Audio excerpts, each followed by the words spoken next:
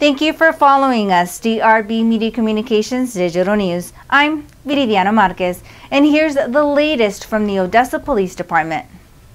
On October 16, 2017, a sexual assault was reported to the Odessa Police Department. The investigation revealed that the victim had been sexually assaulted several times from the age of 12 to 16 by a known person. The suspect was identified as David Salinas, 52 years of age.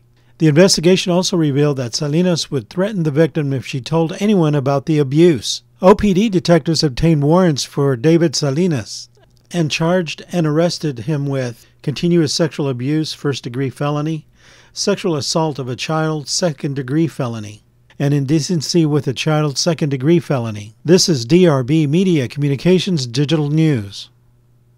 Remember, you can follow us on Facebook, Instagram, YouTube, and Twitter, also at DannyVisionEntertainment.com. For DRB Media Communications Digital News, Viridiana Marquez.